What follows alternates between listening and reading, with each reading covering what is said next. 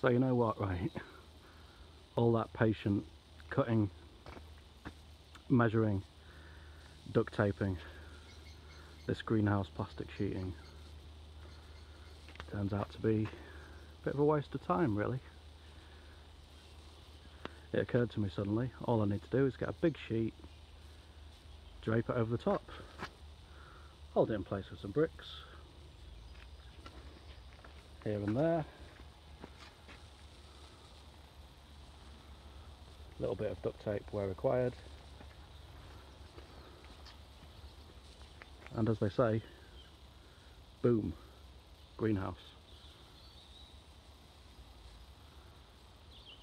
Okay, so it looks a bit messy and higgledy-piggledy, but when it all comes down to it, so what? There's a very neat and tidy, conventional, conservative greenhouse. Here is anarchy.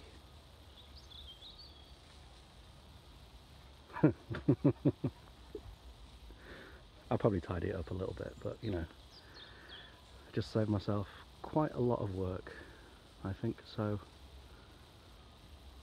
I'm feeling pretty bloody pleased with myself, I can tell you that.